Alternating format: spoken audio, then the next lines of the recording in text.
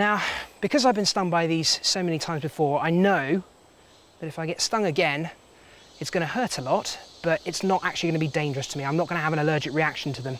If I didn't know that, I wouldn't do what I'm about to try now. And I suggest that if you ever go anywhere where there are bullet ants, please don't try this. I'm going to see if I can get one of these little fellas. One of these little fellas, they're huge. What am I talking about? It's the biggest ant in the world. I'm going to see if I can get one of these ants to walk over my hand without biting me. You nervous, Steve? I'm very nervous.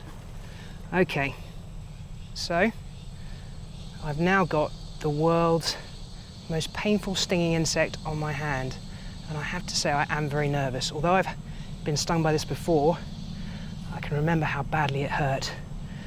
But if you look at it up close, it really is one of the most awesome creatures. I mean, an animal this size, look at it cleaning its antenna there, isn't that beautiful? Just running them through his mandibles, keeping them clean. Those are his primary sensory mechanisms as he's running along. It is just extraordinary that an animal of this size has a sting that's powerful enough to incapacitate an animal the size of me. I mean, think how many times bigger I am than this ant, but one little sting is going to have me absolutely crying on the floor.